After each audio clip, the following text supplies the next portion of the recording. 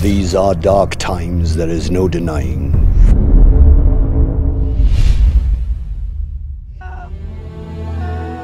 Our world has faced no greater threat than it does today.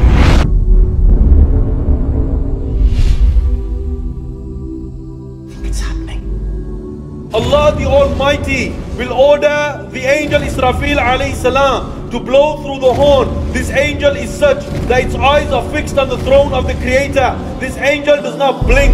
Why?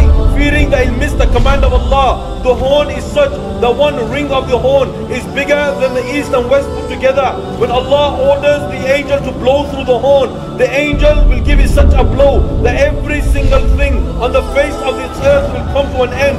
The K2, the Himalayas, the Everest, they will turn into dust. The stars will come crashing down. The pregnant woman will drop her load. That youth who's only 16 years old, his hair will turn white, his face will turn wrinkly, he will look like a man who's over 100. Why?